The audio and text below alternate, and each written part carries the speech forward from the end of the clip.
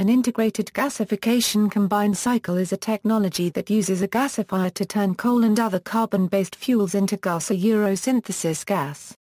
It then removes impurities from the syngas before it is combusted.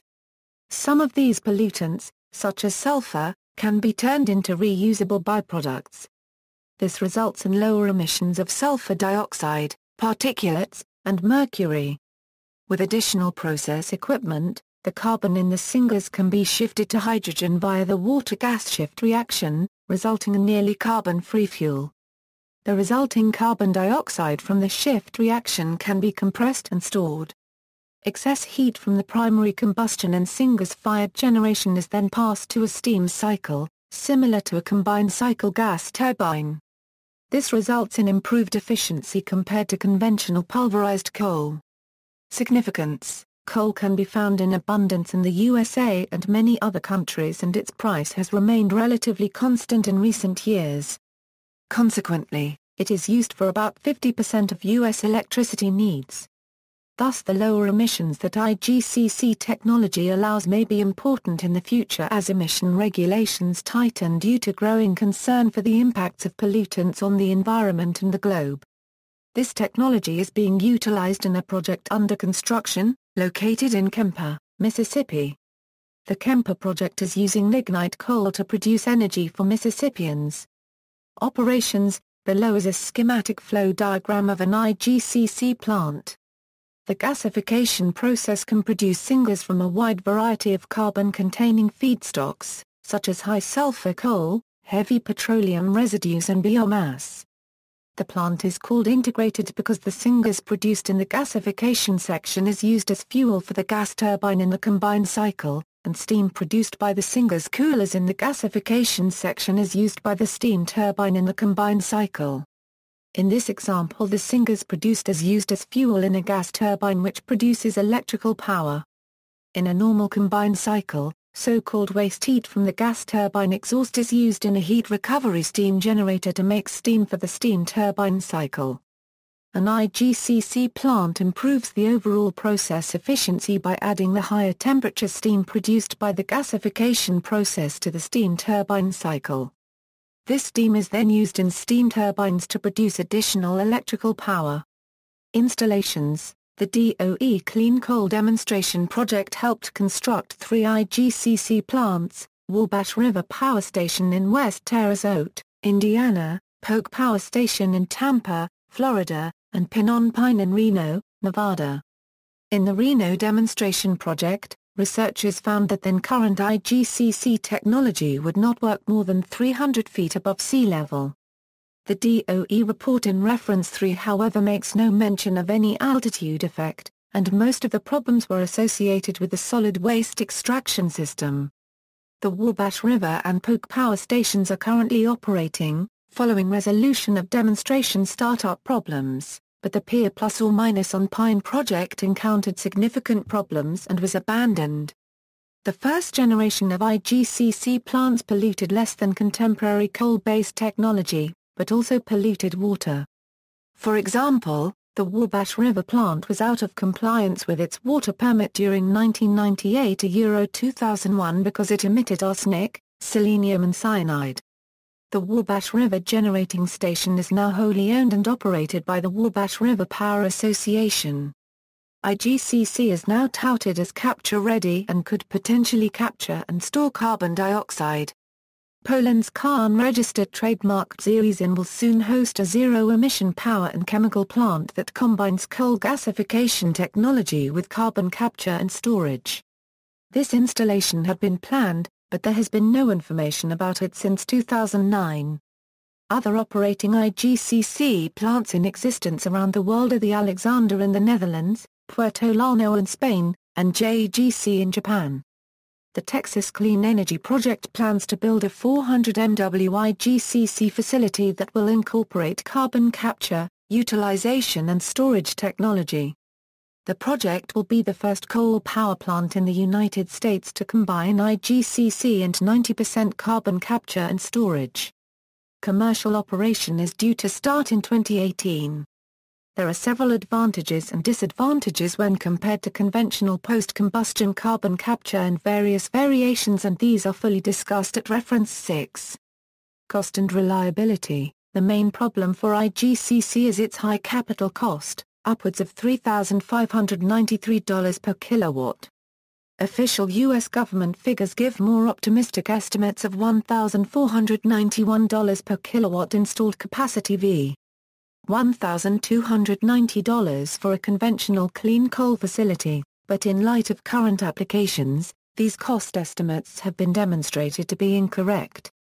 Outdated per megawatt-hour cost of an IGCC plant versus a pulverized coal plant coming online in 2010 would be $56 versus $52, and it is claimed that IGCC becomes even more attractive when you include the costs of carbon capture and sequestration, IGCC becoming $79 per megawatt-hour versus $95 per megawatt-hour for pulverized coal.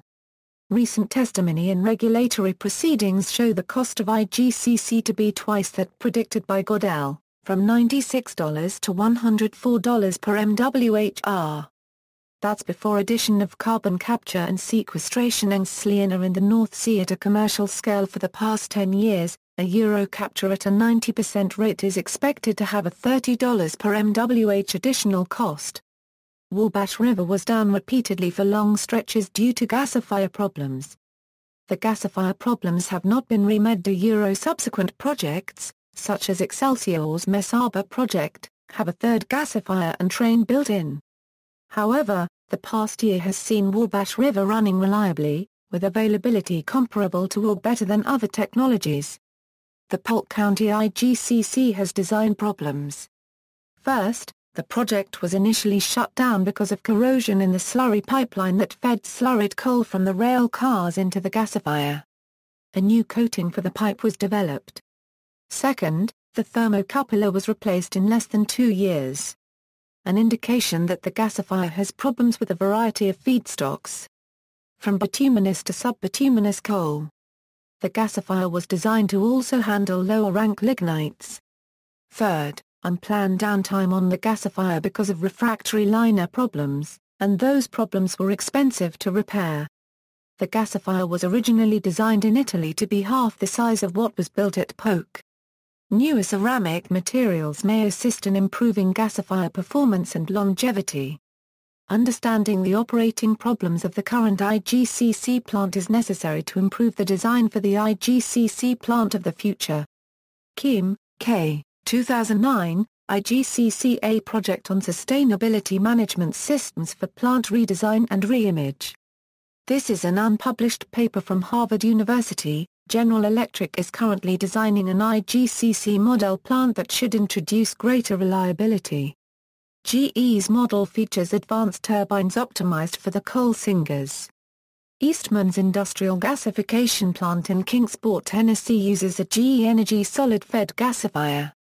Eastman, a Fortune 500 company, built the facility in 1983 without any state or federal subsidies and turns a profit. There are several refinery-based IGCC plants in Europe that have demonstrated good availability after initial shakedown periods. Several factors help this performance. None of these facilities use advanced technology gas turbines. All refinery-based plants use refinery residues, rather than coal, as the feedstock. This eliminates coal handling and coal preparation equipment and its problems. Also, there is a much lower level of ash produced in the gasifier, which reduces cleanup and downtime in its gas cooling and cleaning stages. These non-utility plants have recognized the need to treat the gasification system as an upfront chemical processing plant, and have reorganized their operating staff accordingly. Another IGCC success story has been the 250 MW Buckingham plant in the Netherlands. It also has good availability. This coal-based IGCC plant currently uses about 30% biomass as a supplemental feedstock. The owner, NUON, is paid an incentive fee by the government to use the biomass. NUON has constructed a 1,311 MW IGCC plant in the Netherlands, comprising 3 437 MW STEG units. The Nuon Magnum IGCC power plant was commissioned in 2011, and was officially opened in June 2013. Mitsubishi Heavy Industries has been awarded to construct the power plant. Following a deal with environmental organizations, NUON has been prohibited from using the Magnum plant to burn coal and biomass until 2020. Because of high gas prices in the Netherlands, 2 of the 3 units are currently offline, whilst the third unit sees only low usage levels. The relatively low 59% efficiency of the Magnum plant means that more efficient CCGT plants are preferred to provide power. A new generation of IGCC-based coal-fired power plants has been proposed, although none is yet under construction.